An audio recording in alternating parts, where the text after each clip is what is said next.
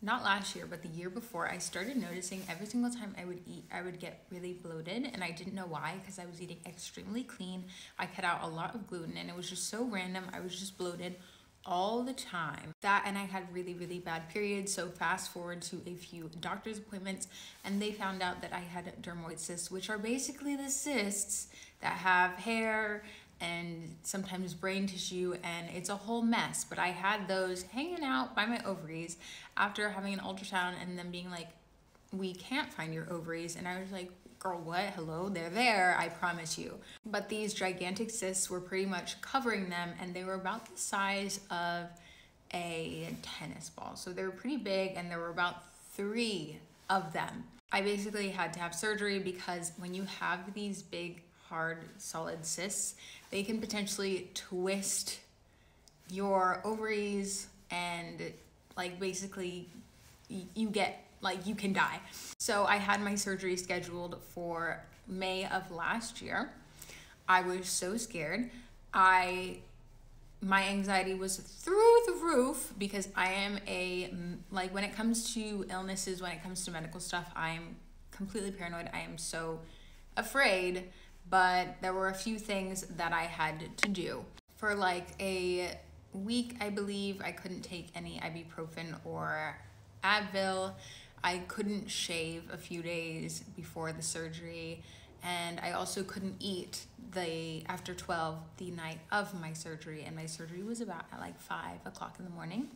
I also started my period the day of my surgery, but there was no issue with that. The surgery was meant to be in and out, so it was about like 2-3 hours long, and I was supposed to be out the next day. That didn't happen, but I went in there. I was so scared, and I don't like needles either, but I had to, I had to tough it up. Got my IVs, met up with the anesthesiologist, who was basically discussing what was going down with me.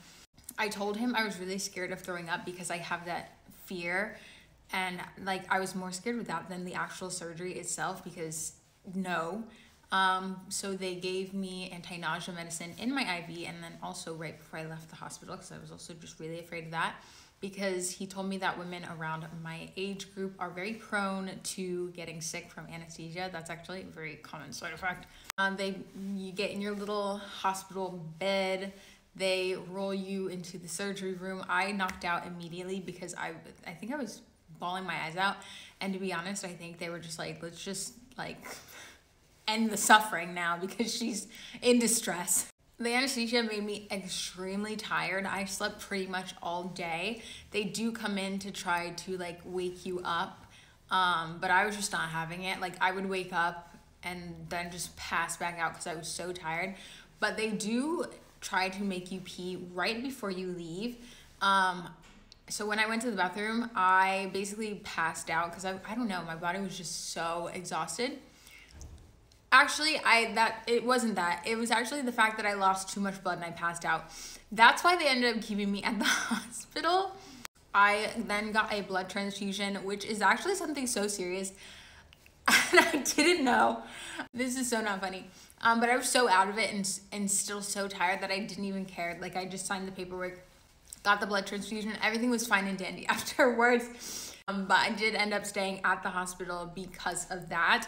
And they also had to do blood work every few hours, which I hated because it happened so many times. It happened like 4 or 5 times. But pretty much after the anesthesia wore off and I was still in the hospital at this point, it was towards like the night, I pretty much felt very much like myself. Like, in my head, I was pretty coherent and I was pretty much feeling fine. I could not feel anything from the surgery. Like, I knew, obviously it was done and I had like my stitches, couldn't see anything, didn't want to look for a very long time. But I would walk around the hospital, I think once or twice in the middle of the night with the nurses, because walking around after a laparoscopy, they highly, highly, highly recommend it to get all the gas build up out of your system, because when they do the surgery, they like fill your belly up with gas so that they can go in there. So that next morning at 6 o'clock in the morning, I left. No, it was time for me to go. In the car ride home, I really wasn't in a whole lot of pain, but I was like very like careful, which you should be right after surgery. And then I went home to recovery, and recovery took about like a week and a half, to be quite honest. And I can talk a lot about recovery as well. But overall, it was a very quick, easy experience for me, which I was a lot more scared going into it than like it turned out to be. I would never want to do it again. I did have a scare to where I almost did, but that's another story for another time. If you guys are interested in hearing about my recovery story, I will post that, but I just thought it would be helpful to share my experience, because when I found out I was gonna have surgery, I was so scared. So if this could help anyone, I hope that it can ease some nerves.